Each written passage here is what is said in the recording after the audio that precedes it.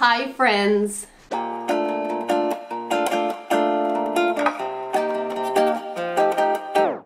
hope everyone's doing super dandy today because for today's video, we're gonna be doing another prom dress challenge where I try to make a prom dress in 24 hours. If you guys watched my last one, you guys know that I am not going to prom anytime soon or ever. I'm just here as an adult wanting to make a prom dress because I thrifted this really pretty fabric and I just think it'd be perfect as a prom dress. But that's really my only main reason for doing this, is that I find fabric at the thrift store and I just imagine it as a pretty prom dress and decide to make one. I actually have a design already. It is actually one of the designs that did not make the cut for my wedding dress. Here it is. I still think she's really pretty and she was a close, tie for second. But, if you watch my wedding dress video of me making my wedding dress, this is not the dress I made. So instead of letting her go to waste, I thought, hey, let's try to make one of my wedding dress designs that did not make it. First step, we need to get Manny out over here and we need to make a pattern. So this is Manny. Manny, meet everyone here. All 3 people watching the video. And Manny is slightly smaller than me, so I typically make my garments a little bit bigger than her, or I do like an adjustable back like the design we're doing today, so it fits me perfect. So I'm just going to tape her up, so I'm just going to tape up my design on here onto her left chest. Here we go. This is going to take a minute, so I'll be right back.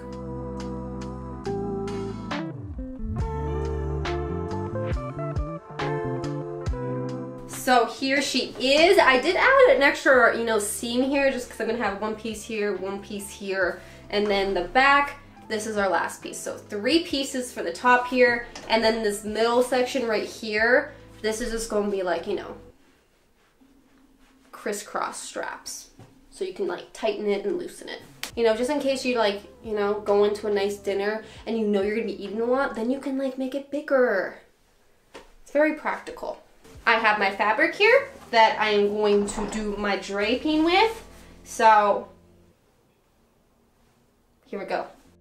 So we're gonna make this real snappy because it is morning time and I'm just really craving a bowl of Lucky Charms right now. So I gotta do these voiceovers quickly and then have my Lucky Charms. But pretty much all I'm doing is just molding this fabric onto my mani right here. And then once I get it, I just trace it and then I cut them out and then I just put it back on, just to make sure I cut out the right shape. And I just did that for the 3 pieces that I taped out. And there we go. This is what it looks like. Bam, bam, chicken turkey. So this is what the pattern pieces look like now. Got our 3 pieces for the top bodice. So now I'm just going to put this onto a nice piece of paper and I'm gonna add seam allowance because we need seam allowance. And then cut it out on the fabric. I'm not gonna worry about the bottom skirt part. I don't really like making patterns for that because 1, it wastes a lot of paper, and 2, it just takes a long time. So I just like to drape it and then cut it and then sew it that way. It's faster. I'm also playing Animal Crossing. Can you hear this? I don't know where the volume is on this Switch thing, but I'm doing this. But what am I doing on the screen? Okay, for here, all I'm doing is just tracing those pieces I made on my mani, and then once I have them traced, I just marked out my seam allowance that I wanted for the whole thing, and then we cut them out, and that's how I got my pattern pieces. Ta-da! So it's 1 o'clock now, so that means it's soup time. It's hot. But I have my pattern pieces all done for the bodice here, so, after I'm done my soup, I'll cut them out, and I'm also gonna watch a little show on YouTube, and it's about the worst mid-air collision in aviation history. So pretty much 2 planes collided in the air. So my soup is all done, so now I gotta get back to this because we're running out of time. Today I am using my candles I made a while ago that I'm gonna be giving as Christmas presents. You guys can get creative and use whatever you want. You can actually use actual weights, but if I were you, I use candles, I use plants, I use heavy things, you know, just all that kind of stuff. Beautiful. I'm back again, and I turned off my Animal Crossing for this one, so I'll kind of explain a little bit, but there's really not much to explain here. I'm just cutting out my pattern pieces with my weights, aka my candles, and then I'm doing the exact same thing for my lining fabric, because we need, you know, the outside fabric and our lining fabric, and one of my pieces I'm cutting in the fold. Yeah, that's about it. So I have all my pieces here of my outside fabric, or my fabric, I don't know what you call it. And then my liner here, which I also thrifted this. Pretty close. It's gonna look pretty good. Now that I have everything cut out, I'm gonna just sew them all together. So I'm just gonna sew a nice big flap here so they, you know, they all connect. So I'm gonna start with like the curvy boob piece here and get that sewn to the center piece right here. And hopefully it works out. That's what I'm banking on, because this is my draft. I'm not doing any drafts with this dress, nor do I really ever. I think I did a draft for my wedding dress just for the top. But typically I don't like to, just because it's like, meh, it just takes too much time.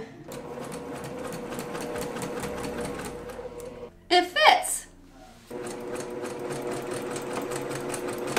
Okay, now I'm gonna show you what they look like.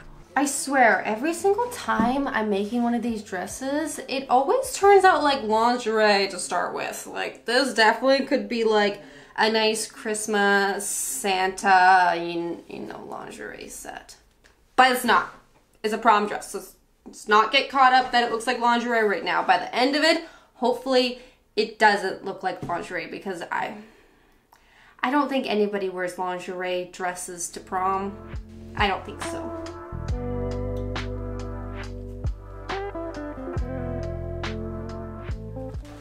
So for my bodice here, I have a few options. One option is I can put cups in it, which would be nice. Or two, I could put some boning in. And unfortunately, they're not red, so this would kind of, you know, show a little bit, and this will kind of show a little bit. So I'm leaning towards the boning, even though these little cups here, I thrifted them. They're brand new. They're brand new in the package, but I thrifted them. And I have never had a cup fit my boobs so well. It's perfect. Like, these were made for me. So I might just hold on to them, you know, for the perfect occasion when I need to make the most perfect dress. I might hold on to these bad boys. So I think we're gonna do some boning for this one. So I need to cut 4 pieces because I'm doing 1 per each seam. So before I can sew this in, I need to curve the edges, because otherwise you don't want it poking your boob. That would kind of hurt. So just like to do that a little bit on each side and then make it a little bit shorter. So there's a little bit of excess fabric of this channel, maybe it's called, I don't know. I curve it like this. So I just had like a little bit of a brain fart with my first piece of boning I sewed in. Let me just show you. This is the first one I sewed in. You can see it's not straight at all. And then here's the second one. Perfect. Magnificent.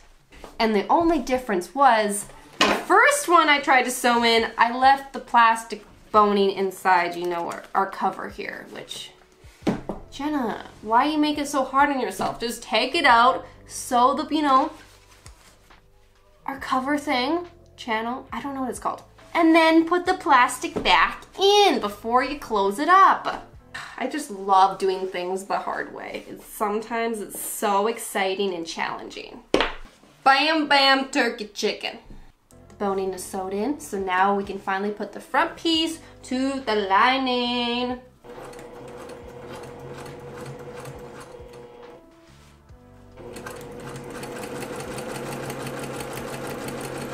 So I got a little excited and I pinned up the bodice on my mani back there, and it just looks so good. So I got even more excited and I pinned up the skirt to see what the dress would look like.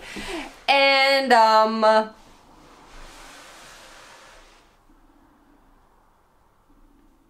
doesn't that look amazing? Doesn't she look so amazing like this? You guys saw in my original sketch, I did have like a little ruffle going up the skirt, and now that I have it pinned like this, I'm thinking of not doing that just because the fabric already has a lot of texture in it, and I kind of moshed it up where I kind of, you know, pulled it up and ruffled it like this, and it was just too much. It was too much with this fabric, so I think we're gonna keep it simple and just finish it off like this. The skirt piece is almost a perfect square. Look at that.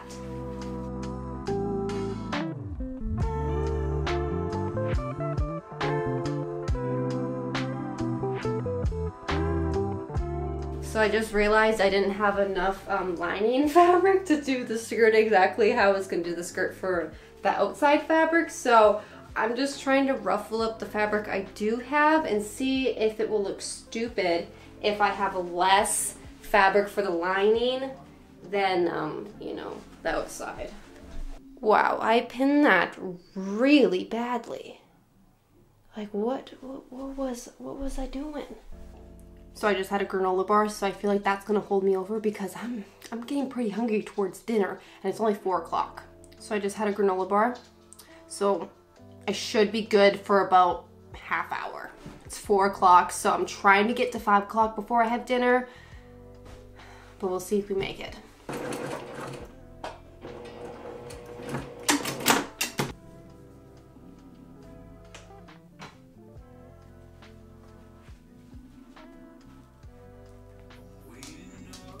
So both skirts here have the ruching. They also have an extra few stitches on there just to keep it in place so nothing moves. So now that, you know, we got 2 pieces, I'm gonna sew them together at the top here, so then I can do like a little flipperoo. This goes over and then, you know, it's clean. So watch this. We see it all, you know, not very nice, the edges.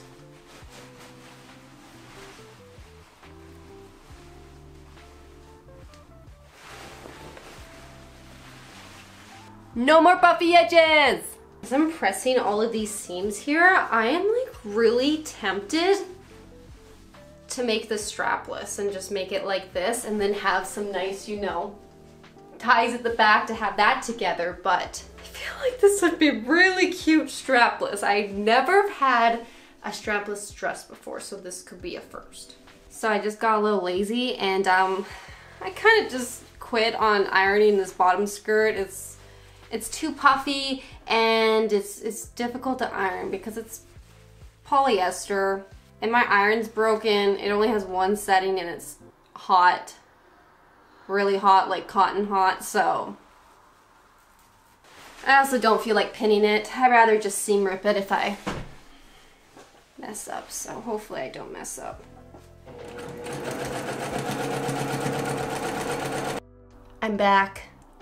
This is what the inside of the dress looks like. And then the outside, I just folded the seam upwards in there, and then I'm just gonna do a top stitch, and then the dress will be in one piece if this goes smoothly. I hope it goes smoothly because I don't feel like seam ripping.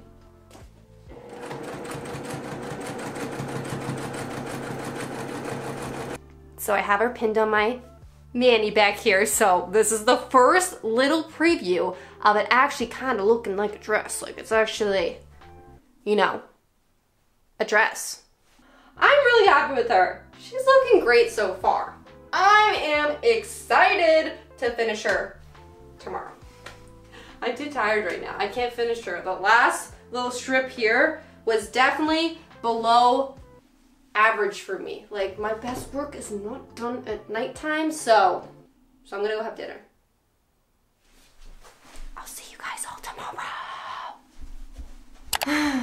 So last night I went to Walmart and they did me pretty dirty because they had pretty much every single color of zippers, but they only had one color of invisible zippers.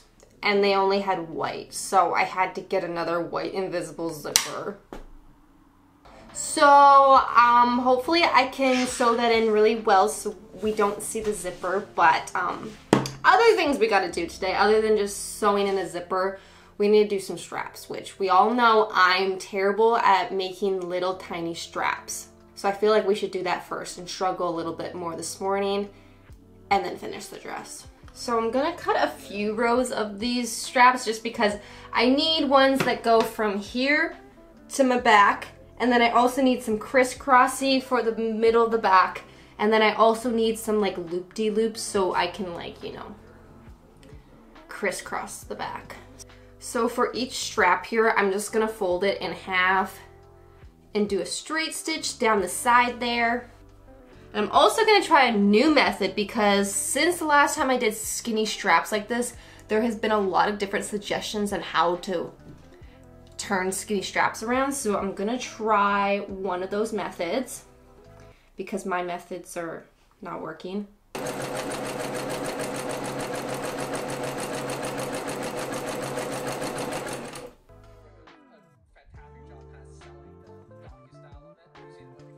So for turning these straps, I'm gonna try this bobby pin method where you pretty much just do like a little snip at the end.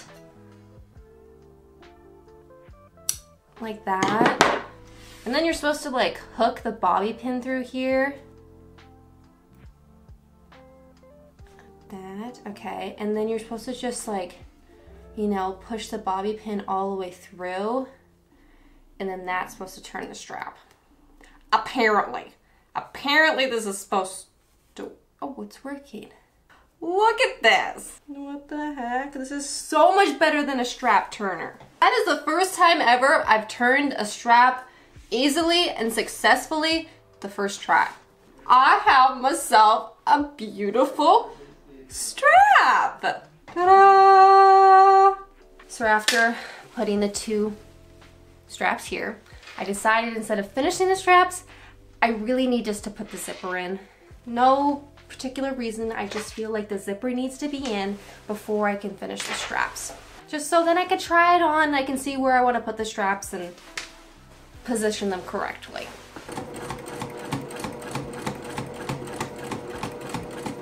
Just a little update, I'm starting to get a little angry because my invisible zipper foot is just being really mean to me today. It's just, it's not nice. It's not nice. I've tried to sew the zipper in like 4 times and it keeps sewing on the actual teeth. So then you can't close the zipper.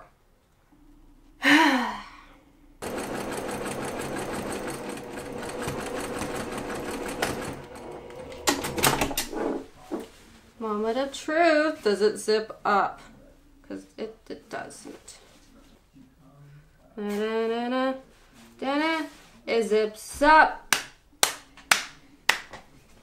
Now it has a white one, which I didn't think about. I was like, oh, I could just use white and then you won't see it if I sew it correctly, but it still has a white zipper. So technically I could paint it with like nail polish or something. So this is what it looks like on the inside. It's, you know, pretty bad. So I'm just gonna hand sew this liner over top of the zipper so it makes it look nice and pretty in here and it's nice and clean. So B.R.B. I just have one thing to say. This is the best interior zipper ever. It's definitely the best one I've ever done, and I'm pretty sure this might be the best one in the world now. I'm pretty sure. Like, it's so good. I just want to cut this out of the dress, throw the dress away, and frame it. Not the outside of the zipper, the inside. Just take a second and really look at this. Not at the top here, but just this. My life is set. My life is set knowing that I made the best interior zipper in the world. I need to call Guinness World Record and tell them, where is my plaque? Or ask them where my plaque is because it's official. So for my loops where the straps are gonna kind of like intertwine, you know, I just took the, you know, spare straps over there and I just cut them into like little baby straps here, and I'm just gonna loop them inside the dress like this, and then woohoo. Now I just gotta figure out where I wanna wear this. Is it acceptable to wear a dress like this to a wedding? I've always just worn like more basic ones, but maybe I could wear this one to a wedding. That'd be cute. Hi friends. So I was just gonna hem it, but I needed to try it on first to, you know, see the length I wanted. Hi. And then I put it on and then I realized, hey, maybe I don't know what shoes I want to wear for when I wear it. Like maybe I'm gonna wear it to a wedding. So I'm deciding, making the executive decision that future Jenna, Benson. So I'm gonna show you guys the final reveal of the dress now, but it's not hemmed, but it's done. It's done. I'm so excited to show you guys. Ta-da! Well, here it is. Here is my prom dress that I probably will wear to a wedding. Maybe, not sure. I still gotta think about it and see if it's actually appropriate, right? I think it's fine, right? Because it can still be like a prom dress, but this could also be like a fancy summer dress. Maybe not. I'm not really sure. I'm gonna decide on that, but I need to find a place to wear it somewhere because I really do like this one. I really do like you. My favorite thing about this dress is definitely the cut of the top.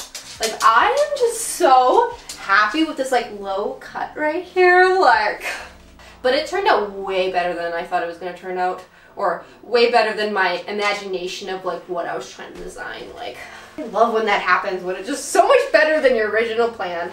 Yeah, it doesn't show my butt crack when I sit down either. So, it's great. This dress is great, isn't it, Benson? But here she is up close. Hoot hoot. And the back. She's so cute. I love her. Okay, well, that's it for today's video. I hope you guys enjoyed me making a prom dress in 24 hours.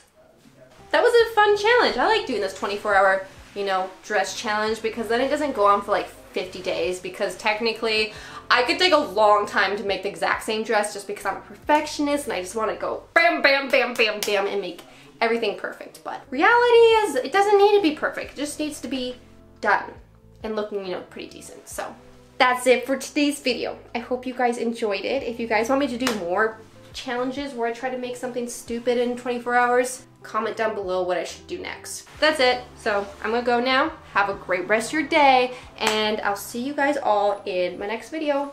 Bye.